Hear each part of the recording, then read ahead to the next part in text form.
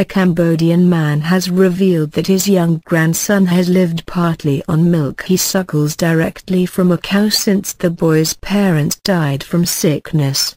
Oeung says 20-month-old Tha Sophat started suckling the cow 10 months ago after he saw a calf do the same.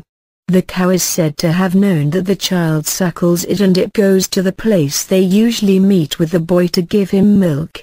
Oeung told the Associated Press he pulled the boy away at first but the cow grew wild with him. He relented after his grandson protested loudly too and the boy has suckled the cow's milk once or twice a day since then. Tha Sophat has lived with his grandparents in Siem Reap province in northwest Cambodia since his parents passed away. Heartbreaking, a Cambodian boy living by suckling a neighbor's cow after parents passed away. Photos. Oeung said Friday the cow doesn't mind the boy suckling but he is worried about his grandson's health if he continues.